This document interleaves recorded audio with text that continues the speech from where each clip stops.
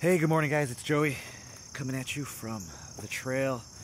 I just had an oh no moment. I thought I hit play. I thought I hit play on the video button here, and apparently I didn't. So I've been talking, and it didn't record anything.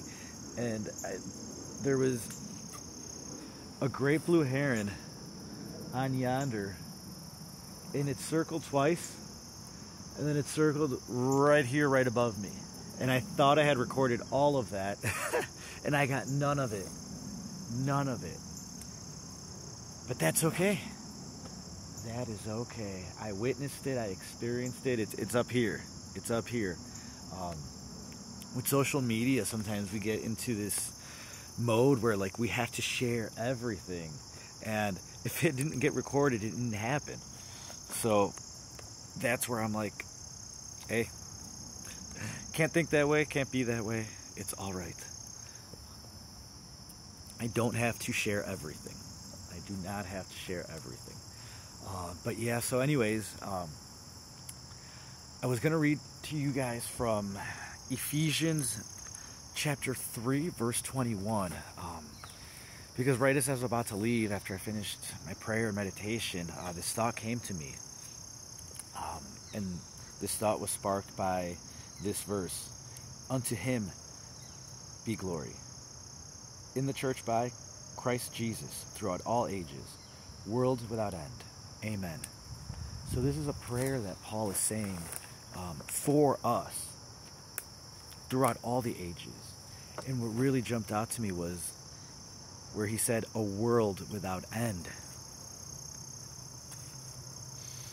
And for a second, it was really hard for me to fathom truly what a world without end would even be like, how it would feel like. But then I remembered, that world is going to be the kingdom of the Heavenly Father. So, for me at least, that brought me a feeling of peace and comfort, because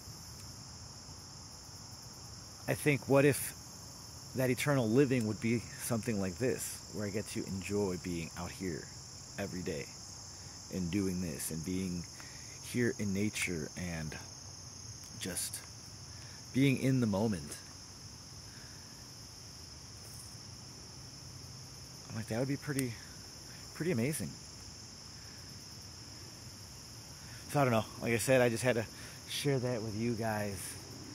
Can you fathom what a world without end would be like? And it's something really to chew on, I think. So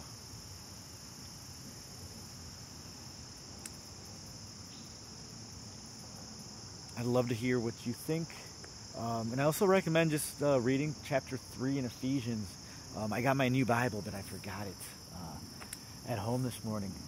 It's actually pretty neat. It's smaller than I thought it was going to be, but it's good. I have one of these hoodies with a little pouch, so I think it'll fit like right in the pouch, so that'll be good, so I can carry it and have to rummage through my backpack. But maybe tomorrow, like I said, I'll bust it out here and I'll show it to you guys. But with that, I leave you. I'm going to enjoy the rest of this Saturday morning and ponder on what an eternal world with no end would be like. So with that, I leave you guys. Please say hello, like, share, subscribe. We'll talk again soon. Stay blessed.